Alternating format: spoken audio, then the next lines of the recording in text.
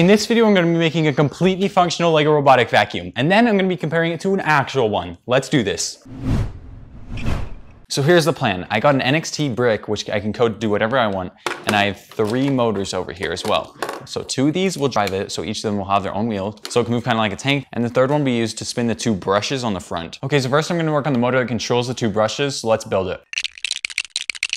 Okay, so this is my design for the brush piece. It's made of plastic because it's Lego, not actual brush, but it should still work. And I gotta make another one of these, but then we can make the whole system to make them rotate.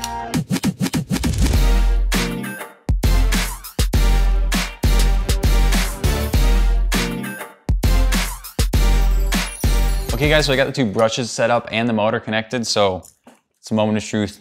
Let's see if it works. Ooh, look at that. I can like change the speed too. Now I need to build tires with these 2 motors. Okay, so this is designed for the tires. I just need this on both of the motors. So each one will have its own tire and it will just roll.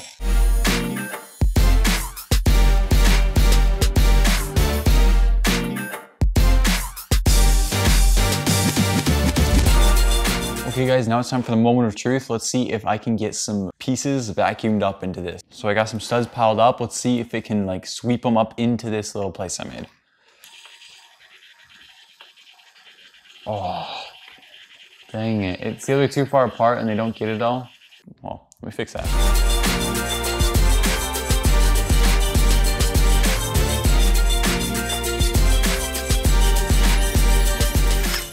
Oh my gosh. Everything looks to be lined up. I'll test it from here first. Yep, look at that. It's clearing out on both sides. There we go. Don't know how fast I should make it go. Wow, those went everywhere. Did any even go up there? Okay, I got problems to figure out. Let me explain to you the problem. On most Lego pieces, they're curved and everything, which is what I'm using. But this little lip right here, the studs are going like this. This is upside down for you. Well, flip around in editing. These pieces like this, the studs hit on them right there instead of sliding up and deflect. So guys, I had to redesign the entire thing pretty much because I can't figure out a good way to do this. As you can see, I tried strings and everything and it just doesn't work. So the new way I designed is kind of like this rotating thing. So see, it rotates like this and it scoops stuff up and I can scoop it up to a higher level and like this.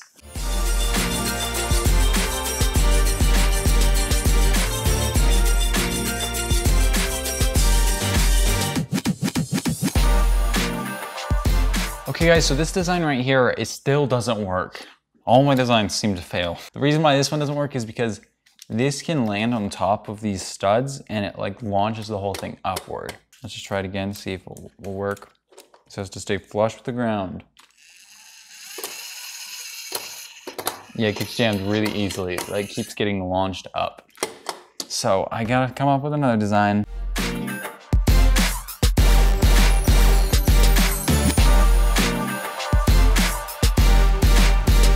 Okay guys, so I finally came up with an idea that I'm pretty sure will work this time, which I'm really glad about. It rubs against the ground and it picks up most of them. So what I'm gonna have to do is make a little funnel that puts them into here.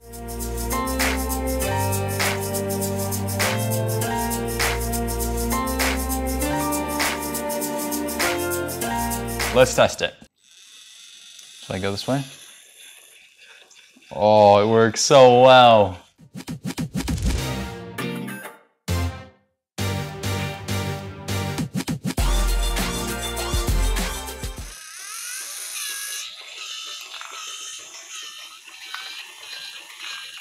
Okay, every single stud went in. That gray one just had a little hard of a time. Look at that. Oh, it cleaned them. Let's go. So this build is actually completely uneven because of this motor right here. As you can see, if we zoom in a little more, this is 3 blocks wide and everything else isn't. So 3 blocks wide makes it so the entire build is 3 blocks wide. At least that's how I made it. I could have made it so it's not like that, but I did. So now I have to build everything uneven. Well, that was a lot easier than I thought it'd be. So what I did is I put a Technic brick in here and with pins, I attached the motor and I'm hoping it'll turn it. It looks to turn it, it's just, I'm wondering how sharp it's gonna turn.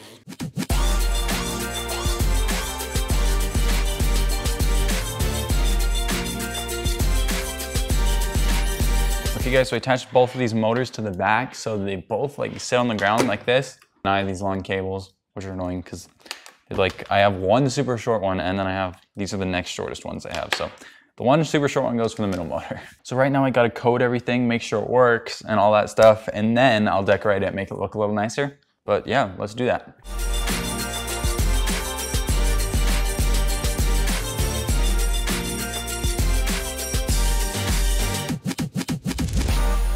Okay, so I moved to the floor to test this thing out. I move forward, well, backwards is actually forwards. Everything works there. Boom, running flawlessly, look at that beauty. Throw some studs down. Backwards is forwards, and then I just drive into it. Look at that. I got all of them up, picked up, so then I'll go here and press stop. Yeah, I plop this out, one came out, but you see? And they all go in this build. I get my stud box and boom, dump them all back. Just need to make it look a little nicer, hopefully.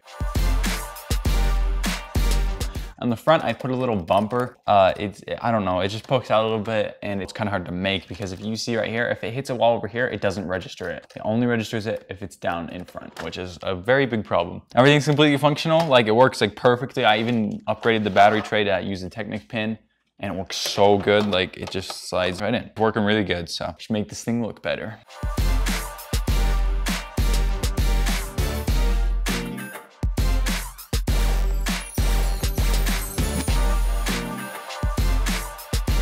So I finally finished it, but the table looks a little messy.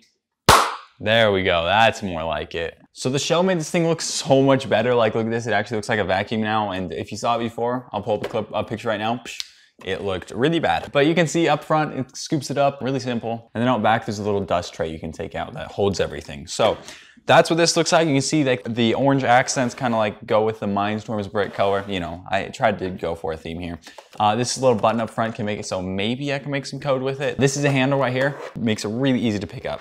So let's meet the competitors. There's the Lego robot vacuum. I completely made out of Lego, 100% Lego. Then we have this. This thing is insane. The PetHair Slam. It has so many more features than just my Lego one. Like look at all this stuff. Wi-Fi, app enabled. It's got everything. It's got mapping. It vacuums and it mops. And it can mop and vacuum at the same time. It's really cool. And it works with Google Assistant and Alexa. Look who it is. He wants to meet you guys. He's sensing all the edges of the table. Let's see if the Lego one can keep up. So how this thing actually works is that these two brushes spin in on both sides, and then this middle one will just pick it up, and then it puts all that in this dustbin right here. So I'm gonna be doing 5 tests to see just how good my Lego vacuum is compared to this one. But some of the tests regular robot vacuums aren't really meant to do, so we'll have to see who's gonna win. So the first test is seeing how good they can normally vacuum. This on the floor is corn flour, which is kind of like a grainy flour type thing. Normal vacuum, it shouldn't have a problem with this. Here he goes. Well, he's kind of getting the area. He got some of it. Oh, okay, let's see. Okay, he's going around. He's out of the frame. I mean, you can still see a little bit on the floor here. So let me bring him back around. So far, so good. He got most of it. Let's just run him one more time. It doesn't really go the way I want it because he just figures out his own way to do stuff, which he's a smart vacuum. What do you expect? Boom, look at that. Completely clean. Look at how good Bob is. There we go. Look at it down there. You can see it. Psh, that. He also got some dog hair too. So he pretty much picked it all up. Let's see how the Lego one does. So since Bob did such a good job, that's a good rhyme by the way, I just dumped out his dustbin and look, it's just all right there. He did such a good job. We want max power, boys. You can hear it running now? So let's do this.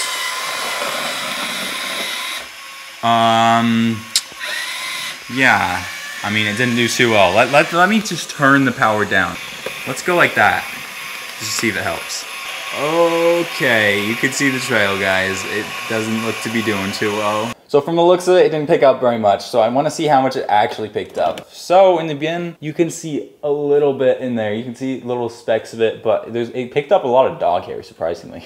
So this next test, I actually designed my Lego robot vacuum for. So as you can see, studs, I just spilled a couple. I'm pretty sure Bob wasn't designed to pick up Lego studs, but he could have been. So we'll have to see. There we go. There we go, through the studs. Look at that little bit of off-roading those tires are doing. Look at that. Look at how clean it is. Right where it went through, completely clean. Let's see. Oh, yep.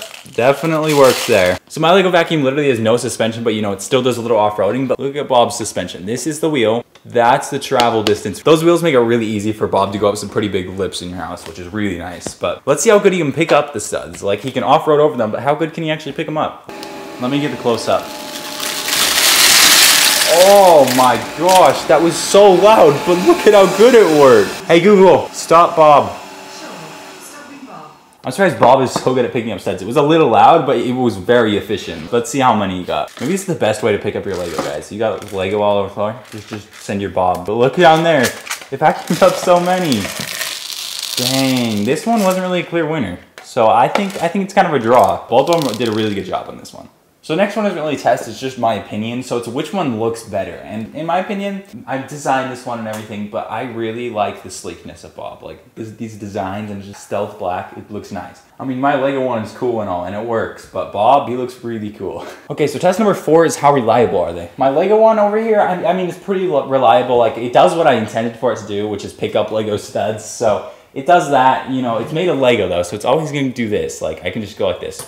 I can just break that off. But on this vacuum, I don't think I can just break that off. I designed it though, so it's pretty strong in the structure. It's not too reliable, but it is reliable, if you know what I mean. Bob over here, as you'd expect, he's very reliable. He gets the job done. You can just have him sweep when you're not at home, and he knows what to do. How he does everything is this bumper right here.